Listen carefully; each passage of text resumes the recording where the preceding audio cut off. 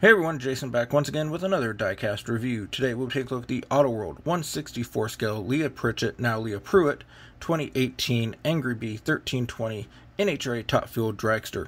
Now if you're interested in picking these up or other NHRA diecast collectibles, I picked them up from my friends over at groundpounded.com. Link to their website in the description below. And if these two models are available still, I'll link them in the description as well. Today we'll be taking a look at the standard version on the right and the Ultra Red Chase piece on the left.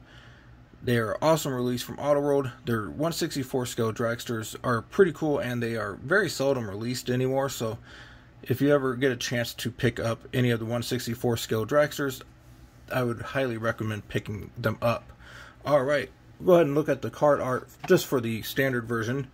We do have the Auto World logo, of course, NHRA Championship Drag Racing. This features authentic race graphics, diecast metal body, soft rubber tires, got Leah's simulated signature there. Of course, 1320 Angry Bee. Leah Pruett 2018 Angry Bee 1320 NHRA Top Fuel Dragster. Of course, got that vertical Auto World logo going up the side here. Got the diecast featured nicely in the bubble. This is 1/64 scale, as I mentioned. This was release number one in Select Series. So, like I said, I don't think they released too many models in this series anymore, especially 1/64 dragsters. On the back here we do have a write-up about Leah Pruett, so feel free to pause the video if you'd like to read any of this information. You can also check out my review of the Terry McMillan Amalie Motor Oil, the Antron Brown Tools for the Cause Top Fuel dragsters as well. Those are here on the channel as well. So that is the packaging. Let's go ahead and pan the camera down and remove it from the blister and take a closer look at it. As I mentioned, I got mine from groundpounded.com. Very nice website and group of people over there at groundpounded.com. Go ahead and zoom in here. Up here on the front wing we have Dodge. Got Pennzoil U.S. Army on the side plate of the wings. We've got rubber tires with Goodyear lettering on the side of it. Got the 1320 Angry Bee logo on the top of the body. On the side we have Papa John's, Fire Aid, Pennzoil, Mopar, and U.S. Army, as well as the 1320 Angry Bee logo and Dodge. Got 511 Tactical and American flag on the side of the cockpit. Got 1320 Jags, Impact, Macro Tools, Sanovic, and more contingencies on the side plate here. Leah on the canopy, of course Mopar and Sparkling Ice on top of the canopy. We've got silver painted details for all your fastening rivets and stuff for the plexiglass window on the canopy. See if I can get this to open. The canopies do open on the 1/64 scales. They are, as I mentioned in past reviews, just plastic, so be careful if you're opening them. It does feature roll cage and, you know, fairly decent detailed interior on the car. But as I mentioned, all plastic, so you need to be very careful when opening and closing them. Got the E3 spark plugs logo there on the supercharger. Just black molded plastic for that. Engine detail, and you know, it's what you expect for 1/64 scales, just black, just silver block of plastic. Got more sponsorship logo down here below the exhaust. Of course, Goodyear Eagles on the rear.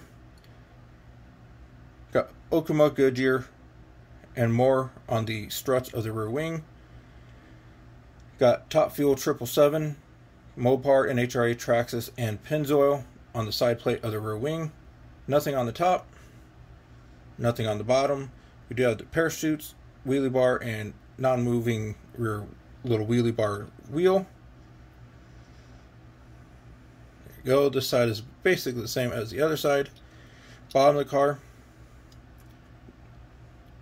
Of course, it is a two-piece rear two-piece chassis. You can see right there where they meet up.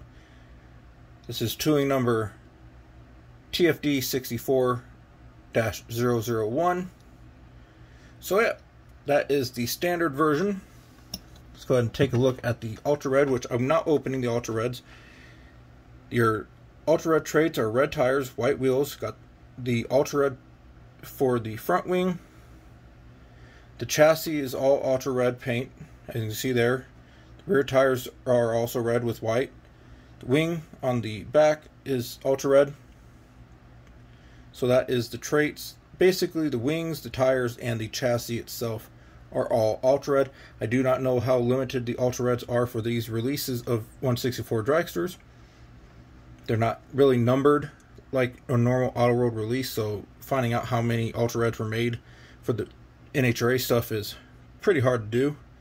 So yeah, that is the ultra red and the standard release of Leah Pruett's 2018 Angry Bee 1320 164 scale NHRA Top Fuel Dragster.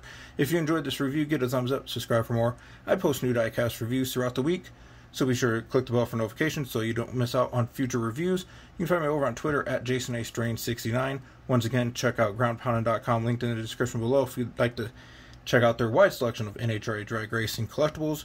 And once again, if this is still available, either the ultra red or standard, I'll link it in the description as well. So yeah, hopefully you enjoyed this review. See you next time for an all new diecast review. Bye.